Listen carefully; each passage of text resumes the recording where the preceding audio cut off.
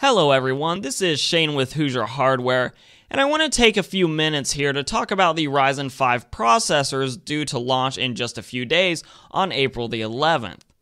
Now you see on your screen here that we have 4 SKUs of the Ryzen 5 processor. We have 2 of them being 4 cores and 8 thread SKUs, and 2 of them being 6 cores and 12 threads.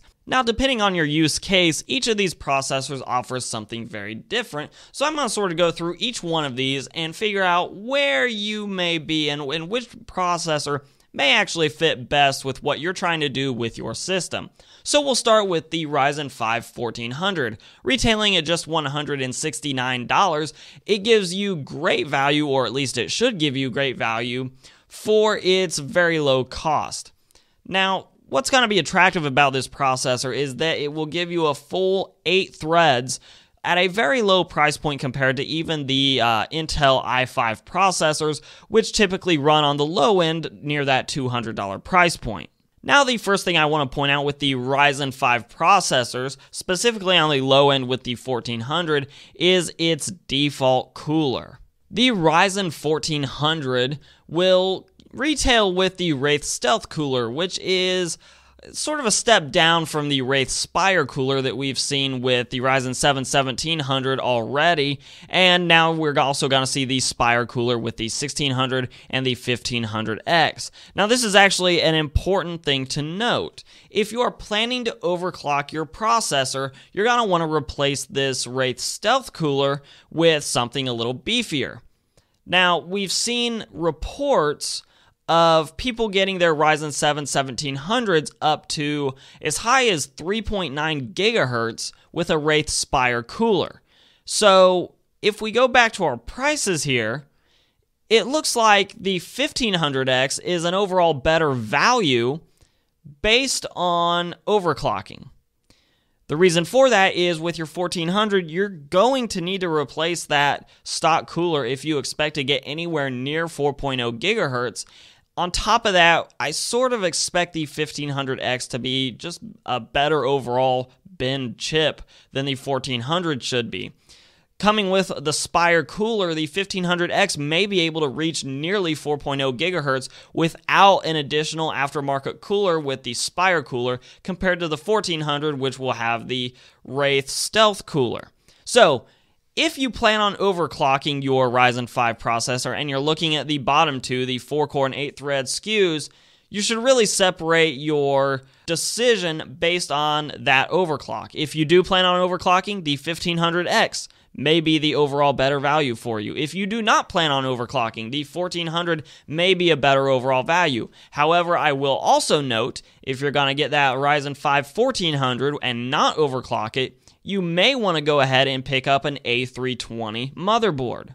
Now, the reason for that is very simple. The X370 and B350 motherboard do offer more overall options for you, especially in the areas of expandability. But if you look on this chart to the far right column, you'll notice that overclocking is locked on the A320 boards. If you're not planning to overclock your Ryzen 5 part, that may be a deciding factor.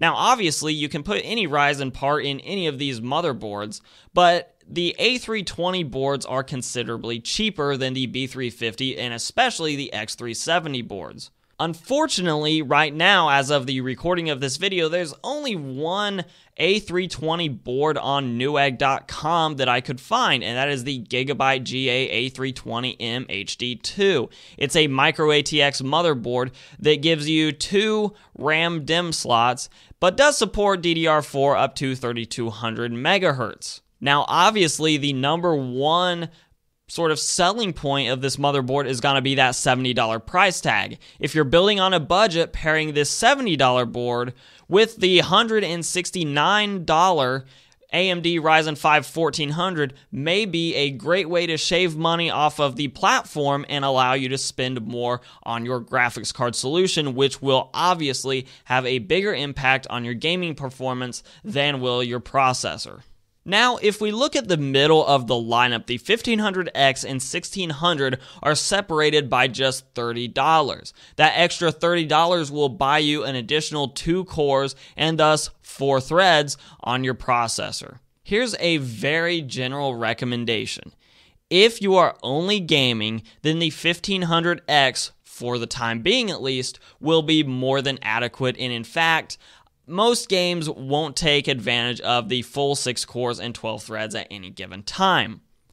That being said, if you want to talk about, and I hate talking about this by the way, the whole future-proof argument, then the Ryzen 5 1600 suddenly becomes a better value for you because it does offer more cores and more threads, and if AMD is to be believed, game developers will be working towards optimizing their games for higher core and thread counts now that Ryzen is on the market.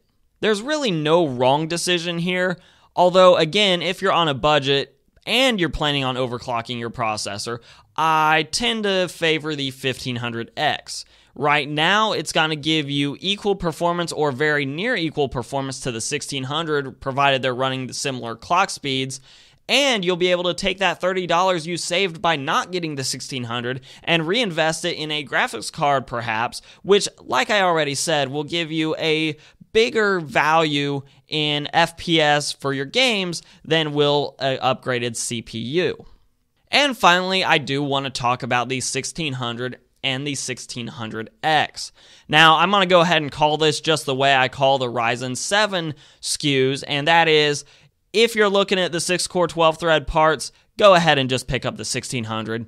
The reason for that is these parts with adequate cooling will both reach near 4.0 gigahertz, but probably not really at all above that. If you're extremely lucky, you might get a part that may be able to hit 4.1 gigahertz with a crap ton of voltage running through it as well, something like 1.45 maybe. And as I've already said, there have been some reports of very successful Ryzen 7 1700 overclocking to nearly 4.0 gigahertz with the stock Wraithspire cooler. Now you'll notice on this chart that the AMD Ryzen 5 1600X does not come with a stock cooler at all. In fact, AMD expects you to provide your own cooler because if you're getting the 1600X, you're more likely to be an enthusiast. So if you take the $30 price point difference between the 1600 and 1600X and then add at least another $30 for a decent little cooler, we're really talking about more of a $60 difference unless you already have a cooler that you're transferring over and you've acquired a bracket or it already works with AM4. And if you want to see if your cooler will work with AM4, you can click on the card shown above.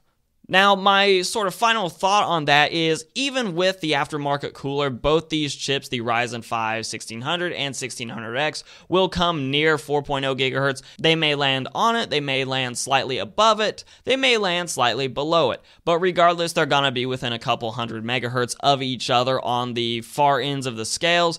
And frankly, the $60 that you're actually gonna probably be spending between the two is really just not worth it. Heck, even if you already have your own cooler and the delta is still only $30, I would still favor the 1600 just because you're saving that $30. Again, you can reinvest it somewhere else in your system like a better graphics card. So hopefully you enjoyed my look at the Ryzen 5 lineup, and hopefully this video does help you sort of decide where you may fall if you're looking at Ryzen 5 parts. If you do like this video, you can give me a like, share, comment, all those things down below. They help out a lot. You can follow me on Instagram and on Twitter at Hoosier Hardware, and as always, we'll let YouTube queue up a couple videos from my channel for you to watch. I'm Shane with Hoosier Hardware, and I'll see you guys in the next video.